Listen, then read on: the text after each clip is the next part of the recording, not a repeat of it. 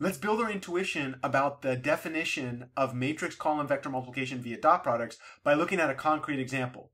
Specifically, we'll find the individual entries of the output vector B, which is going to be a matrix A multiplied by X, where A is going to be a 4 by 3 matrix given with integer coefficients, and then X is going to be a 3 by 1 vector. You might recognize these as the exact same data that we used to explore the matrix column vector multiplication definition via linear combinations. In fact, we're going to show that the output that we got from that other definition is identical to the output that we're going to get here. Before we dive in, we'll do a quick recall that if we want to calculate the ith entry of the vector B, what we're going to do is take the ith row of A, transpose it so that it's a column vector, and then dot it with the vector X.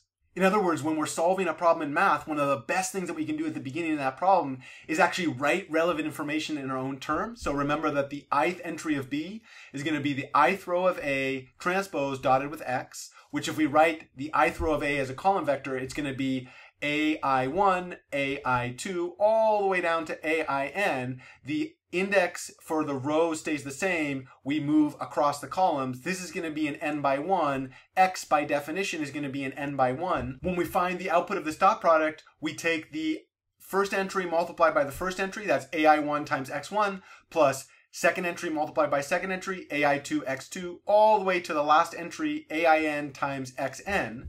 With that definition in hand, let's start with our first entry. In this case, we'll start with the entry I equal to 1. Remember, since A is a 4 by 3, X is a 3 by 1, the inner dimensions must agree. Those cancel out, and the output's going to be a 4 by 1, which means we're going to do 4 separate calculations for when I equals 1, I equals 2, I equals 3, I equals 4. For the first entry, B1, that's going to be the first row of A treated as a column vector, in other words, transposed, dotted with the vector X.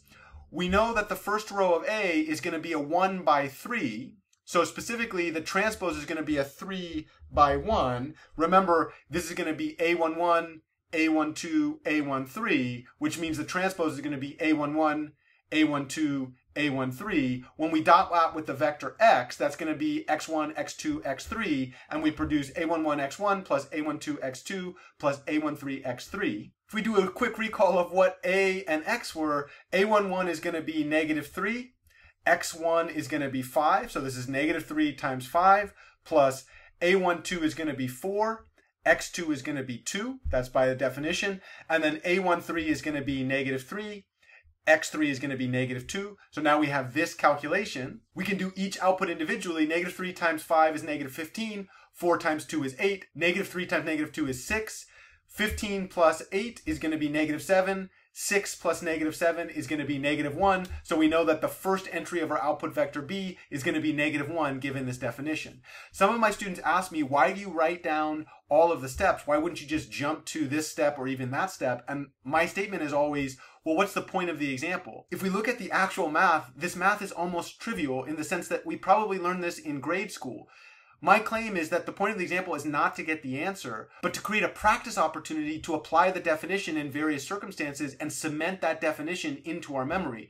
From that standpoint, by the end of my analysis, I will have written this definition out 4 separate times and gotten practice, which solidifies the knowledge in my brain. So the point is not to minimize the amount of work, but to maximize the depth and breadth of my learning, which requires repetition and a thoughtful approach to how we do that practice. Let's do exactly that with our second entry. So now we're going to move down to the second entry of B. Let me test my memory. This is an active recall process. The point of the example is not to get an answer. The point is to strengthen the neural network in my brain that encodes this particular definition. Let me do that by actively recalling the definition of matrix column vector multiplication via dot products. To get the second entry of B, I'm going to take the second row, transpose it, and then dot it with the vector X. In other words, B2 is going to be the second row of A written as a column vector dotted with X. Let me think about the second row of A. A was a 4 by 3, which means the second row is going to be A21, A22, A23. When I transpose it, it's going to be A21, A22, A23 as a 3 by 1 vector. When I then dot that with a vector x, I'm going to have A21 times x1 plus A22 times x2 plus A23 times x3. Do you see me actively challenging my recall? Those of you at home that are less familiar might have to actually correct yourself, which is a wonderful way to cause yourself to make mistakes and to strengthen your brain as you're practicing. At this point, we can just remember what the values were. A21 was going to be -1, x1 was going to be 5, A22 was going to be 7, x2 was going to be 2, A23 was going to be 6, x3 was going to be -2. We do each product individually, -5 plus 14 plus -12. Perhaps we say that -5 plus 14 is going to be +9. And then we see that +9 minus 12 is -3. So the second entry of our output vector is going to be -3. So far, we've gotten 2 full recalls. For those of you viewers at home, great thing to do. Pause this video, test yourself in the same way. I've given you a template to do this. I'm going to do it audibly since you're paying me to teach you, so to speak. The third entry of my matrix vector product is going to be the third row of my matrix, treated as a column vector using transpose, dotted with the input vector x. So in this case, I'm thinking about A. This must be the third row of A transpose dotted with x. We knew that A was a 4 by 3, which means the third row is going to be a 1 by 3. When I take the transpose, it's going to be a 3 by 1. Let's think about that third row. A31, A32, A33. When I take the dot product, I'm just going to multiply each part. A31 times x1 plus A32 times x2 plus A33 times x3. Let's go ahead and remind ourselves what these different values were. Well, we saw that A31 was going to be 0, x1 was going to be 5, A32 was going to be 1, x2 was going to be 2, A33 was going to be 2, x3 was going to be -2, which means we can do the math. 0 plus 2 plus -4. 2 minus 4 is, of course, -2, so the third entry must be -2. We go down to the last entry. Remember that the point of the example is not to get simple numeric understanding, but to create a strong neural network. One of the best ways to strengthen your brain is to do active recall, to really force yourself to try to remember, fail, correct yourself, and improve.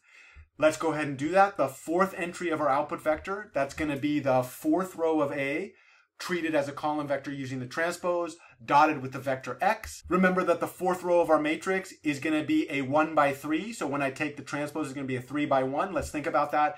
A41, A42, A43, dotted with x, we get A41 x1 plus A42 x2 plus A43 x3. We do a quick recall on the individual entries. We know that A41 is 2, x1 is 5, A42 is -5, x2 is 2, A43 is -2, x3 is -2. When we do those calculations, we get 10 minus 10 plus 4. 10 minus 10 is 0. When we add 4 to that, the fourth entry must be 4. And we get to a place where we've done our calculations that we desired. We constructed the B equals AX by partitioning B into rows, and then thinking about each entry as B as the corresponding dot product between the row that we desire and the vector X. So here we said that row 1 dotted with this was -1, row 2 dotted with x was -3, row 3 dotted with x was -2, and row 4 dotted with x was 4. For young students that are just getting their head around the definition, the workflow that I just highlighted in my notes are the one that I would suggest for you all. I have seen a quote-unquote faster way to do this. Particularly, one thing that you could do is actually to partition your matrix into row vectors and then calculate each one by just traversing the rows down this way. So check this out. -3 times 5, 4 times 2, -3 times -2. That's exactly what we see here. Let's go down to the next one. -1 times 5 plus 7 times 2 plus 6 times -2. So we traverse across and traverse down, and that gives us the second one. 0 times 5 plus 1 times 2 plus 2 times -2. And then we go down to the bottom one. 2 times 5 plus -5 times 2 plus -2 times -2. And those would give us our outputs. Remember, my whole thing as a teacher is that tests are stupid. Grades should disappear. The point of doing exercises is not to get a good grade in my classes. The point is to strengthen your neural network. This is a fast way to do the calculation, but it leaves so many of the underlying parts of the definition unexplored, and there's too much, in my opinion, going on for a novice thinker. It's much better to slow things down. With that said, one of my favorite things to tell my students is see if you can do the same type of math in many different ways. Let's go ahead and search Octave Online. And the first link that comes up is our Octave Online link. Let's click on that. Here we see an online matrix calculator. First thing we'll do is we'll store A in memory. So we set A equal to -3, 4, -3. Commas are used to delimit columns, to separate column entries. Semicolons are used to delimit rows, to separate rows. So we go -3, 4, -3, semicolon, that gets me down to the next row. -1, 7, 6, semicolon 0, 1, 2, semicolon 2, -5, -2. And then the semicolon suppresses the output. So when I push enter, I get that. We'll now save the column vector x as 5, semicolon 2, semicolon -2, and I'll push enter. Remember, A times x is the vector that we want. Here we see it's -1, -3, -2, 4. I want to go further than that. Let's call B, we'll set B equal to the 0 vector. So we'll say this is zeros, and we'll say that it's a 4x1, since that's the size that we want.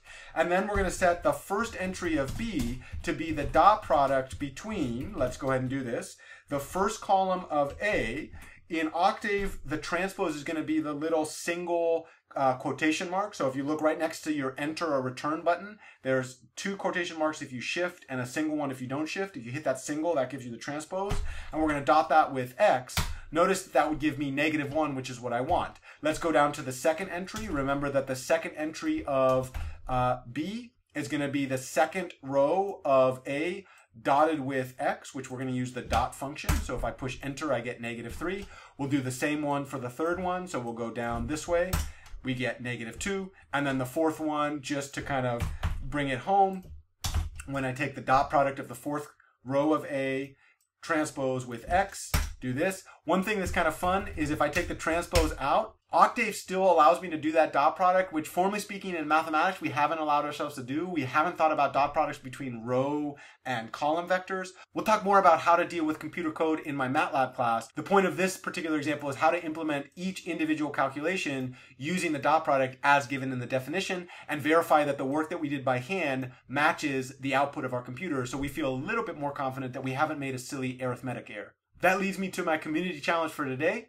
We see that we're running the same exact operation multiple times. Could you define a for loop structure for this program to actually implement the exact definitions that we've done running through using a for loop? We're going to get an answer to that in my MATLAB class. For you all, I leave that as a sweet piece of candy to chew on for a bit. And with that, we're going to transition into discussing the algebraic properties of our matrix column vector operations and actually use the 2 different definitions to explore what those algebraic properties mean in practice. I'll see you in the next video.